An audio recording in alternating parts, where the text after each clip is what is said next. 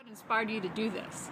Well, a buddy of mine, senior year of high school, he passed away due to an undiagnosed enlarged heart that could have been caught by a heart screening. And his parents created this foundation to help fund middle school and high school athletes to provide free heart screenings. So that's what inspired me to help their cause. And what is your trip going to involve? I'm biking 6,500 miles across the United States to bring awareness to their charity and to bring awareness to sudden cardiac arrest and youth athletes.